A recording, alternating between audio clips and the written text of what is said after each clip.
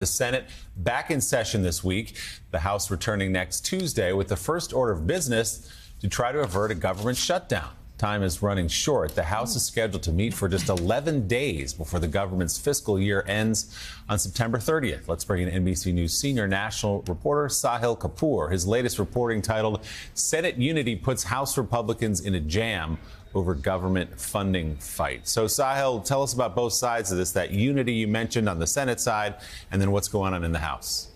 Hey, Willie, we've got this rare situation where the Senate is passing appropriations bills overwhelmingly on a bipartisan basis. They've passed all 12 of them through committee, some of them unanimously, and they're going to start to get votes on the floor of the chamber next week. This is in stark contrast to the approach being taken in the Republican-controlled House, where Speaker McCarthy is taking a more partisan tack, using a slim majority to try to advance conservative priorities like cutting spending and attaching other conservative riders to the bills. I spoke to a number of senators about this, and even the Republicans say that McCarthy's approach is going nowhere in the Senate.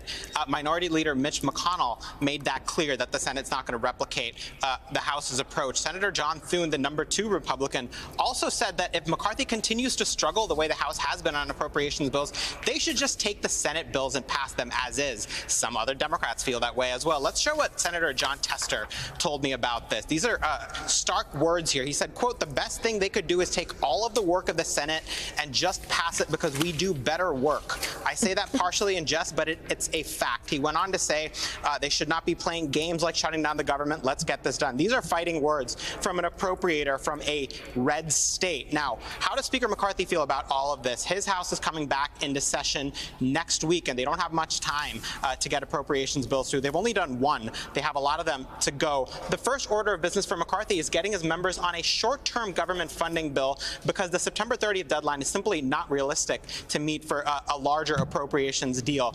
A spokesperson for McCarthy said that the Speaker will not support any kind of plan to jam against the holidays that would allow Senate Democrats to gain leverage.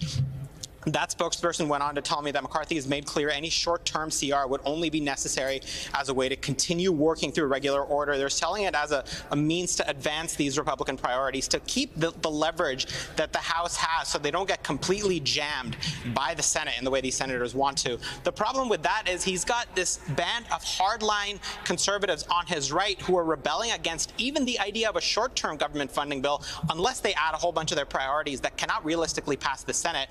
One member of the House Freedom Caucus said McCarthy's job could be at stake in this entire fight. Let's play what Ken Buck said. He's only going to pass something with Democrat votes, and that's what's going to put him at risk for the motion to vacate. I don't see the Speaker getting enough Republican votes for a continuing resolution in the next few weeks to be able to pass that continuing resolution. And a motion to vacate, by the way, is simply parliamentary speak for a vote to overthrow the Speaker of the House. McCarthy can lose no more than 4 votes before a bill collapses, or in the Republican conference, his speakership collapses as well. There's going to be a big challenge ahead in the coming weeks for Speaker McCarthy on the issue of government funding. Guys. And as you say, the clock is ticking and ticking fast.